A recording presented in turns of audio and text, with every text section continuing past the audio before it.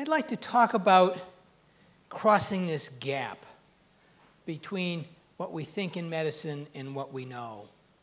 Quite often, what we do in medicine is what our teacher before had happened to him or her, and it becomes legend in the way we do things, but it may not be true. So imagine you're not feeling too well, you've been sick for weeks, not terribly ill, you go to see your doctor, she does a bunch of tests, you have no idea what's wrong with you, she doesn't either. So finally, after weeks, he says, come into my back room. I have a machine, I'll use it to make a diagnosis, and I can use it to determine your treatment. You're desperate, you've been sick. Why not? You go in the back room. This is the machine.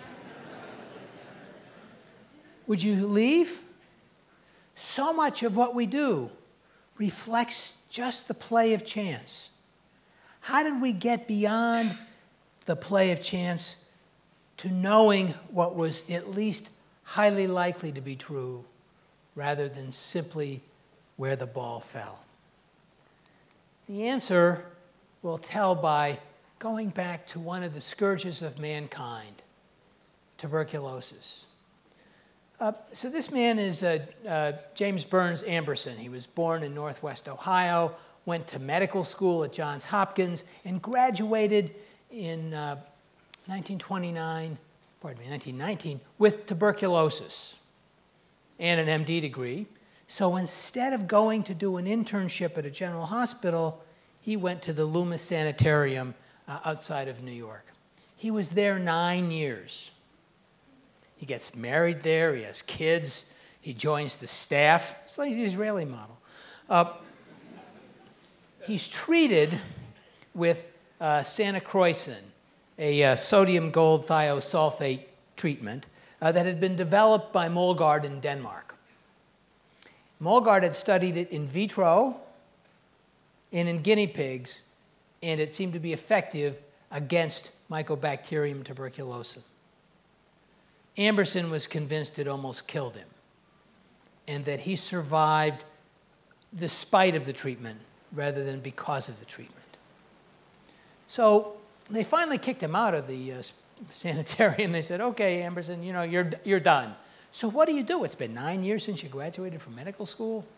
You get a job in another tuberculosis sanitarium. And fortunately, at that time, there were lots of jobs like that. There were lots of TB sanitarium everywhere. So he goes to the Spring Hill Sanitarium, just outside of Detroit, Michigan, and he wants to test this drug, sanacroicin. Here we see him. This shows you the utility of these faculty pictures. Amberson's the third from your left, there with his hands in his pocket.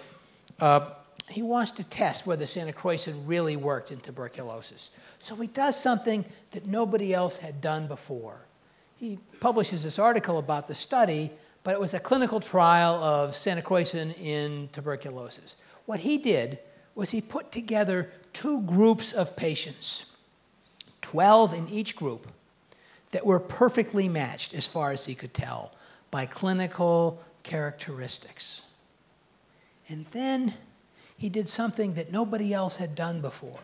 The first one, he flipped a coin to decide which of those 2 groups was going to be the control group and which was going to be the active treatment group. Before, people knew in advance as they were assigning, you're in the control group, you're in the active treatment group. You look a little better than the average, I'm going to put you in the active treatment group. You don't look so happy, I'm going to put you in the control group.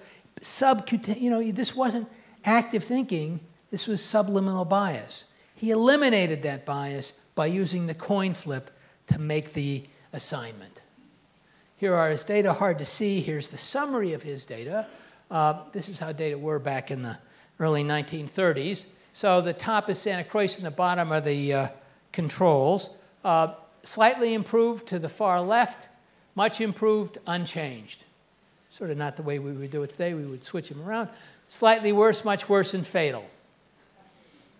You can see that with sanacroicin, 1 person dies, 4 are much worse. they stop using it. It's actually abandoned from use after this paper is published. So something that had been in standard use because it should have worked. It worked in vitro, it worked in guinea pigs, it should work in humans. Turns out it didn't. They did the test, they showed it didn't work, it was off the market. This was a big step forward. It took us a while before we actually had something to work. This is Selman Waxman. When I present in the United States, I like to say a Hungarian immigrant comes to the United States, a soil microbiologist, right? Studying streptomyces, an extract from streptomyces called streptomycin, and he shows in vitro that it prevents the growth of tuberculosis and in guinea pigs, but he wants to study this in people. And so as you are organizing here in Rambam, he works with a drug company. He partners with Merck. Merck is able to produce kilograms of streptomycin at clinical grade so it can be used in clinical trials. Now, the first 100 kilograms or so goes to the British Medical Council for the study. Selman Waxman wins the Nobel Prize in Medicine and Physiology, 1952. Now, this is an editor's forum, so I'm going to give you a little opinion. In 1951, in the British Medical Journal, Selman Waxman wrote a review article on the drug treatment of tuberculosis. He was the world's expert on this. In 2017, he couldn't do that because the editors of the British Medical Journal have said he took money from a drug company. He therefore has been spoiled for life.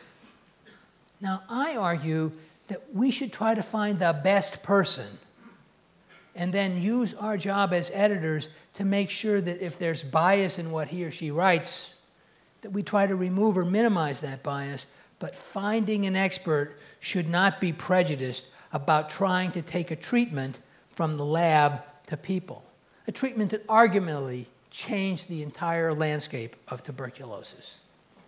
This is the article in the British Medical Journal that resulted from that 200 kilograms. That was back when the BMJ was a respectable journal. And you can see from this on the right that it's a very difficult data display. Above the line is an improvement. Below the line is getting worse. The data are stratified by temperature. You can see that in each temperature stratum, people on the S, the streptomycin, did better than the C control patients. There isn't a p-value in this entire article, even though Bradford Hill, the statistician that came up with the way, this was the first time that people were randomized in space and time. Right? In the Burns-Anderson experiment, he had everybody in a room. He said, this is group A, this is group B. I could flip a coin.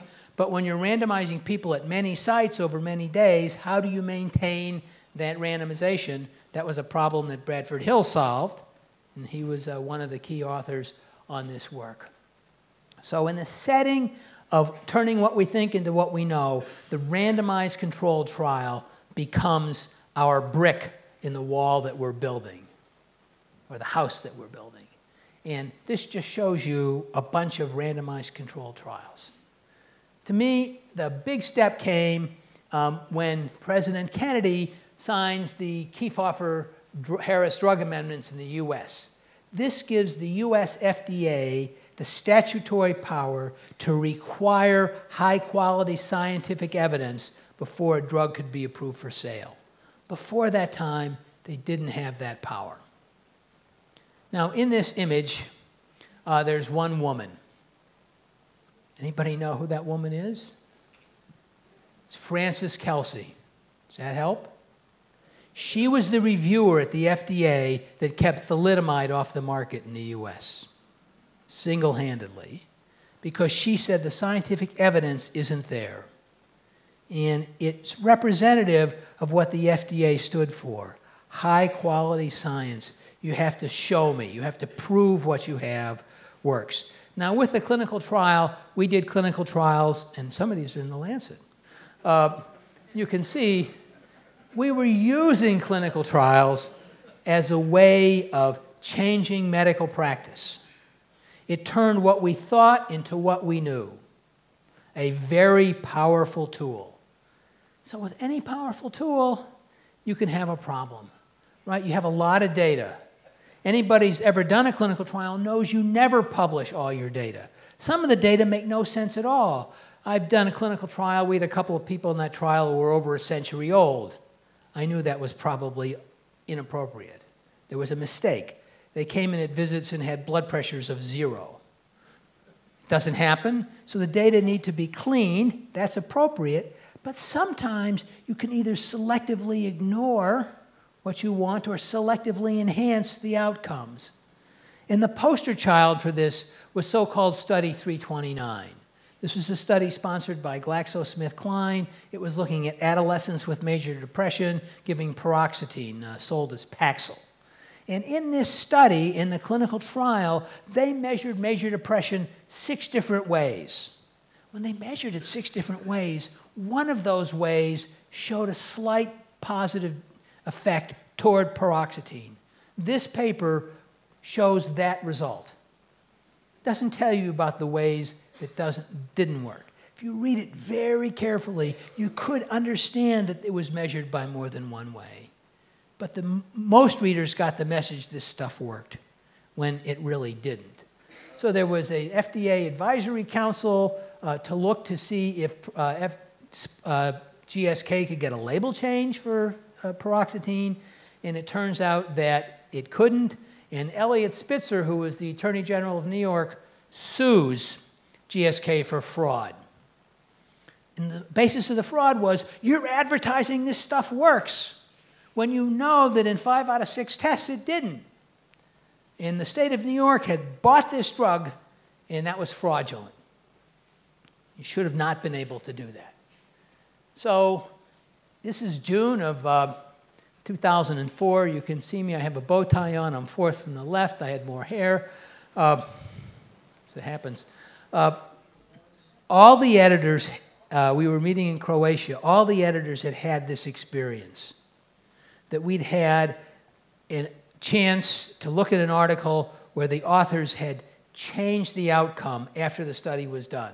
The classic example was you'd have a study in breast cancer that had been powered for all-cause mortality. When they looked at the data, it turned out the only positive result was for breast-specific mortality. So the paper comes to you as a breast-specific mortality paper, not an all-cause mortality paper. You publish it not really knowing what's going on. We'd all had this experience.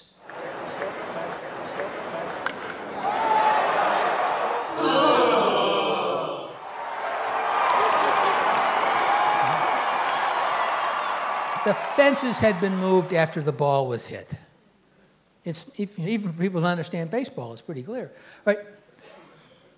So you needed to know what the plan was before it started. For those of you who play billiards, you say, I'm going to put the 8-ball in the side pocket before you shoot. And the medical editors said, we got together as a cartel and said that if you don't register your trial at the time the first patient's enrolled, we're not interested in it. And when we said that, there was tremendous pushback from the research community. We heard from the drug companies that they would put them out of business. Their research projects were a secret. We heard from academics. The little guys, the guys here at Rambam, were going to be shut out by those big guys in Tel Aviv. They had that machine that could turn out that research project before they could even get started. We couldn't make this public. We editors held their ground on that one, and it succeeded with clinical trials registration requirement. We wrote in 2004 for a deadline of 2005. So this is an image showing the number of registered studies on the vertical axis and the year on the horizontal axis. This right here is 2005, where the arrow is the day we said the trials have to be registered. Now, as an editor, I can tell you that a time series is the least compelling data you can gather, because there can be ecological changes. But I argue that it was likely causal because of what the editor said, to have this uptick in registration that occurred at exactly that same week. And now, in 2017, registering a clinical trial involving human beings is standard practice. No one's gone out of business. It's common. It's how we do business. We changed the landscape on that one. So in 2008, the younger Mr. Bush signed in the U.S. the FDA Amendments Act, the final rule. That was in 2008. In 2016 and early 2017, we finally had a set of recommendations. So the key message here is that it took 9 years for the community to agree on the reporting of aggregate results, not individual patients. So you have a trial that's been registered in clinicaltrials.gov. What the new rule says that if you do business in the United States or get grants from the United States government, 1 year after last patient, last visit, you have to put in clinicaltrials.gov the aggregate results of your trial. A table showing who was in the trial, your key primary and secondary outcomes, and an adverse event table. The editors got together and said, that is not publication. It won't preclude publication. And with that, this has become a rule, but you can see how long this took. And the compliance with this is still not terrific. Compliance is at best 30 to 40%, slightly better among industry-sponsored trials in the NIH, although the NIH is sort of caught up. And this is the registration and the availability of aggregate trial results. So as we move forward, the last thing is individual patient data. This is something that's in the future. This is a log order, 10 times more complicated, at least, than aggregate results reporting. But I believe it's where we need to go. Now in 2013, the National Academy of Medicine, then known as the Institute of Medicine, put together a panel on reporting of and sharing of individual patient data. I served on that panel. I was a clinical trialist. I went in thinking this was not a great idea. I came out 15 months later convinced that although it might be hard, it was the right thing to do. And I was convinced because patients had put themselves at risk. When you're in a clinical trial, you're taking a chance. You're leaving some aspect of your care to the play of chance, so that play of chance can clarify what we know. It is an important activity and one that we need to encourage. And when we heard from patients over and over again, they told us they wanted their data to be widely shared, but responsibly shared. And now we've tried to figure out, how do we walk that line between wide and responsible? And that's the story of individual patient data sharing. I'd like to sort of tell you how I see it. On the left, we see the potential benefits. And I've just told you about the moral obligation to patients who put themselves at risk. To me, this overrides everything else, but I'm a practical person. I'm an engineer and a physicist. Things need to actually work. Talk about that in a minute. And we think that this will increase public trust. If your data are out there for other people to analyze and they're able to replicate your results, that will increase public trust. The people who are against data sharing have said that patients' data may in fact get into the public domain when it shouldn't. Maybe it's not so bad in a trial of hypertension, but suppose you enrolled in a trial of a sexually transmitted disease or of schizophrenia or something with a social stigma. And there were people who were out to get you. You've just decided to run for public office, and someone goes through the records and discovered that you'd were in a clinical trial for schizophrenia. I won't say anything about our current administration. And how would you feel? It had been uncovered. So there's this risk to privacy. And yesterday we heard about a way to overcome this risk. Don't know if it would actually work, but it sounds like it's a pretty good idea. And it could erode the public trust because people who want to use the data for nefarious purposes could do it. They could reanalyze your data. You said, look, it's really important, the sun rises in the east. And they said, no, no, if you analyze the data my way, it shows the sun rises in the north. and then you've started a fight, you've decreased public trust, who have you helped? And so people have said, what problem are you trying to solve when you make the data available? And to me, the answer is simple. We're increasing the trust of people who volunteer to be in clinical trials. No one volunteers to be in a clinical trial to have their data used only by the people who they worked with. They want their data, as far as I can tell, to be widely but responsibly used. So again, we go back, widely and responsibly. How do we fix that? So while the academics have been arguing, the industry people have pretty much gone ahead of us. They made access to patient-level data possible a few years ago. Now, this is GSK. These are the people who brought us Study 329, the paroxetine study. Now, some people said they did this because the government forced them to do it, but the people at GSK and the government say that wasn't the case. I know both Nissen and Rockhold, I think they did it because they thought it was the right thing to do. In 2013, they put on a public website individual patient data. But you couldn't just go download it and put it on your laptop. First, you had to go to a group and get permission to access the data. Second, you didn't get the data, you got permission to access the data. So you could query the data on their website using standard statistical packages. You'd send them the query, they'd run, after you were approved, they'd send them the query, they'd run it, they'd give you the answer. Anybody that's done this knows it's not the best way. It's easier to have the data so you can kind of play with it, in quotes. But this protects privacy because if you don't have access to the patient data, you can't do the queries that would be needed to identify people.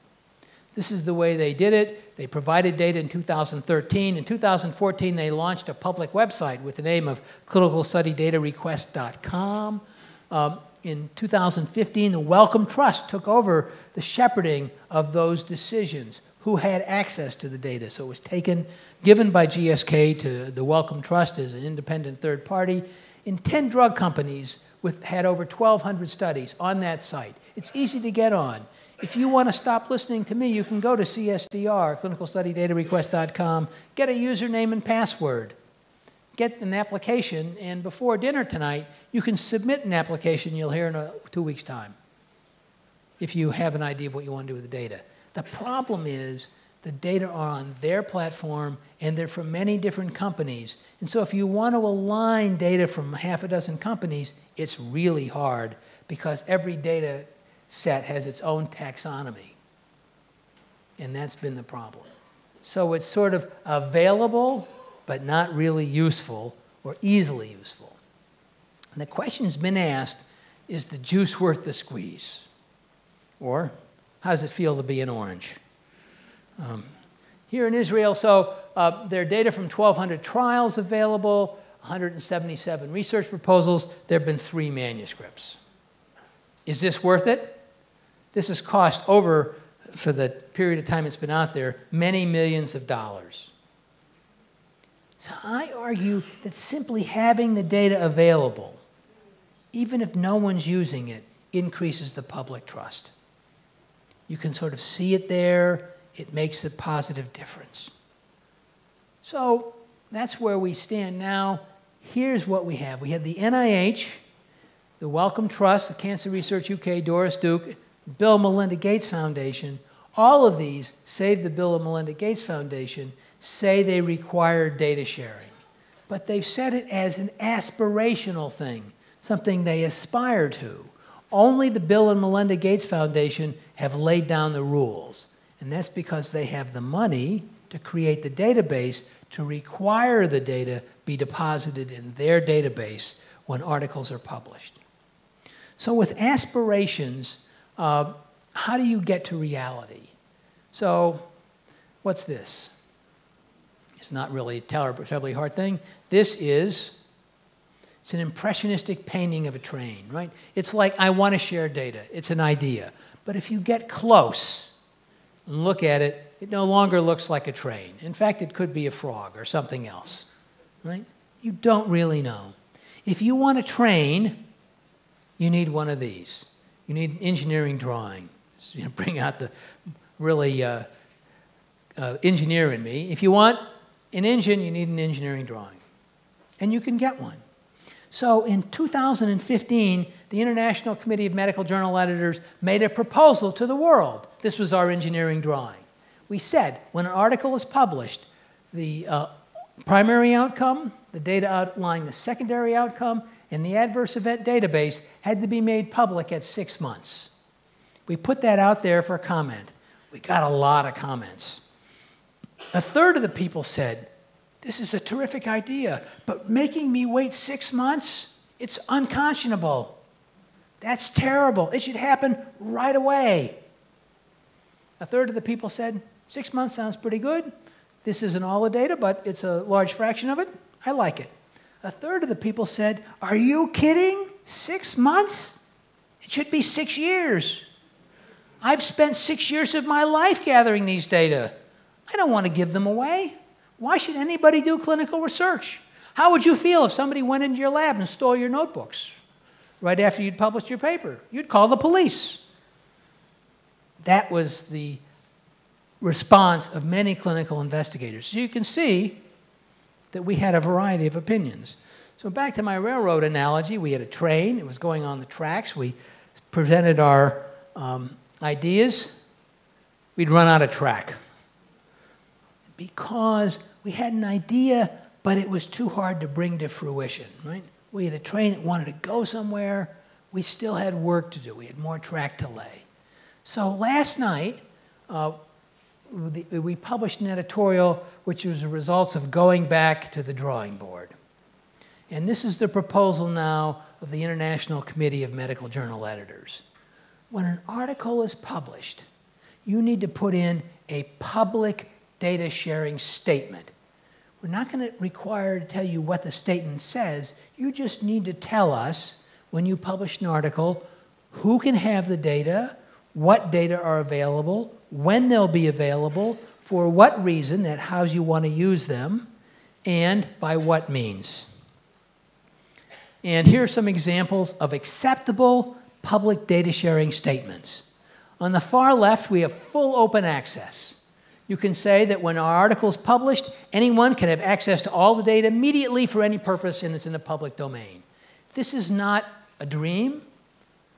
The Clinical Trials Network from the National Institute of Allergy and Infectious Disease, a trial actually had some origins here in Israel of treating patients with little children with potential peanut allergy, giving them Bamba when they were growing up, prevented peanut allergy.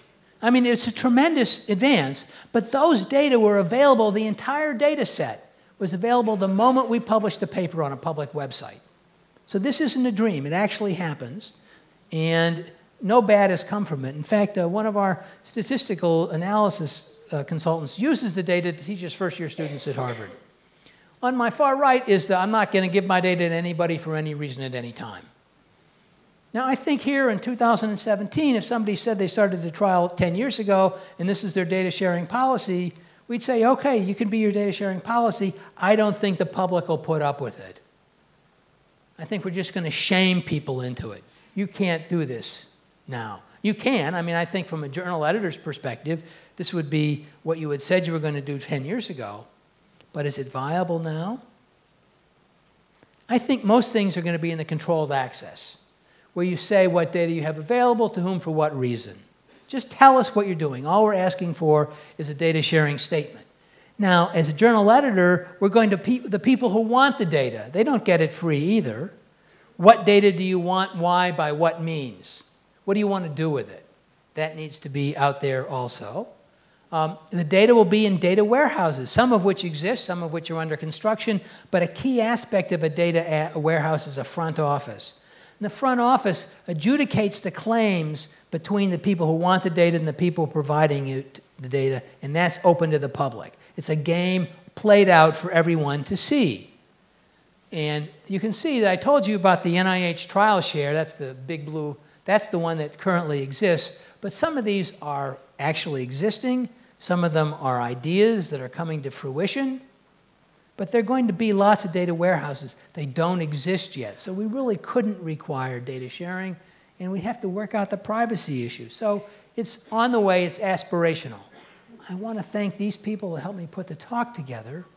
But most of all, I want to thank you, people who do clinical trials, participate in clinical trials. You turn what we think into what we know. And as a medical editor, I want to have your data out so other people can use it. We want to reward your sacrifice. We want to help advance medicine. So when I stand at a bedside, and I still do that, I can look at a patient in the eye and I can say, we know this is likely to work, rather than I hope it's going to work. Thanks for your attention.